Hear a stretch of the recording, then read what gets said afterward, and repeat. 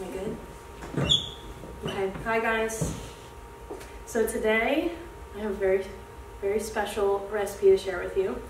My core memory as a kid, does anybody have any of those? Like memories that you just remember too vividly for no reason? So mine is when I was in first grade, we went to the apple orchard. We came back to the classroom and the moms that volunteered for the field trip and the teacher, they made us homemade applesauce in the crock pot. And it was so good. I remember the smell. I remember it being warm and a little chunky because I didn't mush it up all the way. And it's just one of those things that I remember the whole day super vividly because of the applesauce.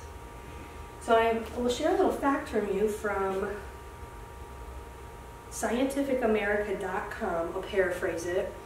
Essentially what it says is that when we smell things, it triggers a greater brain activity than we actually see them. So me smelling the applesauce makes me remember more than when I actually see a jar of applesauce.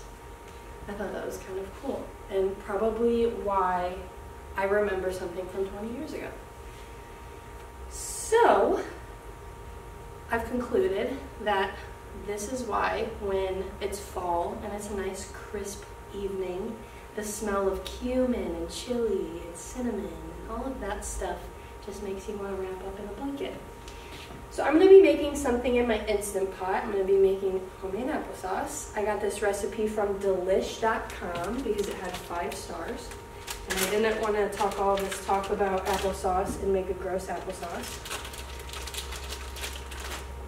I'm also going to be making it in my Instant Pot, which I've got the fact on here. I'll tell you the website in a little bit, but on average, your Instant Pot is 10 times faster than your crock pot. So for reference, if we were to make this in my crock pot, it would take 4 hours on high.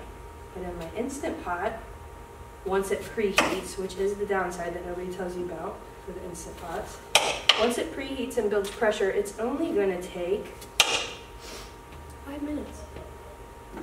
So I'm going to start by chopping up my apples. I just cut around the core, and then I cut them into like big cubes, nothing fancy. Just enough to where all the water and ingredients can get in. So I just kind of chop them up. And the cool thing about this recipe is you can make a ton of it. And if you're crazy about applesauce, or you end up having kids that are crazy about applesauce, or you go to the apple orchard and you pick way too many apples and you're like, oh no, what am I ever going to do with all of these apples? You can make a big load of applesauce and then can it. And maybe in my next speech, I'll do how to water bath can. I don't know if I could really do that here. Definitely want to make sure all the seeds are out. So we're just going to cut one more apple, so I just slice it next to the core, slice it next to the core again, slice it next to the core again, slice it next to the core again, throw out the core, and just roughly chop. Alright, so I doubled this recipe because I didn't want to look like a silly goose and not have enough. So if you don't want a ton of applesauce, just half all of this. So I've got 2 teaspoons of cinnamon, the best part. Just dump that in there. Measure with love. I've got 1/2 a teaspoon of salt. Don't measure that with love. You don't want salty applesauce. And then the sugar you can definitely measure with love. I got 4 tablespoons of sugar. Throw that in there. Oh, I forgot. I've got the rest of my apples that I cut at home frantically before I came here. So we'll dump those in. Try not to spill them everywhere. Okay, beautiful. I feel like I'm on a cooking show. And then I tested this recipe at home. It calls for 1.5 cups of water. I went down to 1 because when I release the pressure from my Instant Pot, it spewed applesauce everywhere. So we're gonna do 1 cup, I think it's a teaspoon cup of water. Then the trickiest part, which shouldn't be tricky at all, is putting on the lid. Oh, I got it the first time this time, look at that. We'll lock it, you always wanna make sure it's locked. There's a little vent back here, you wanna make sure it's turned on seal, that way it can build the pressure. And then we're gonna pressure cook it. Look, I still got all the plastic on it, it's brand new.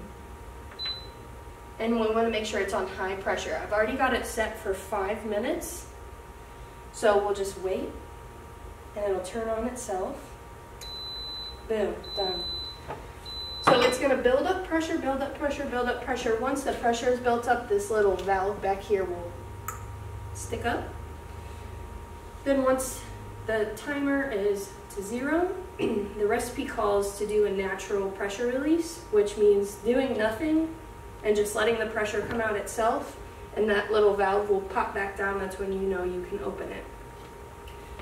If you, however you decide to let out the pressure, once it's done, you'll take the lid off, you'll mash it up however finely that you want. I like chunky applesauce. You'll mash it up, and then you have to let it cool down because it's very, very hot. Burn my mouth. And then, once you're done with all that, you'll end up with warm homemade applesauce. Just like this, and it smells delightful. Would anybody like a scoop? Yeah, I did. I'm hungry. I'm gonna try it. Well, thank you. I hope you make your own applesauce. I've never tried homemade applesauce, so I kind of want to.